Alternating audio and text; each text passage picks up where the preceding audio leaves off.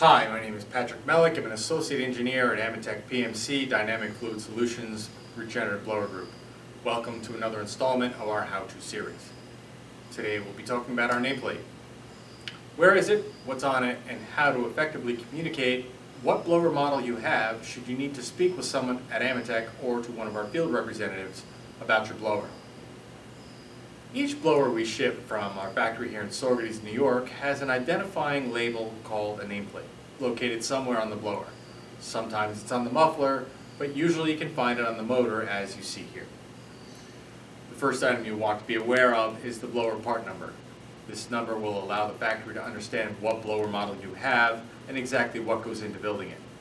The second number you want to take note of is the date code. This is a 3-section number with 2 digits in the first section, 1 to 2 digits in the second section, and 1 to 3 digits in the third section. It's in the format year, week, day. The nomenclature, which is at the top of the label, is a quick reference to the features of a blower.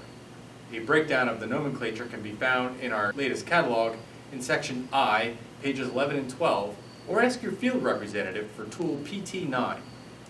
On rare occasions, the AMETEK colleague may ask you for a work order number. This is an 8-digit number starting with BB or BP. We can use this number to discover specific details about the build of this blower.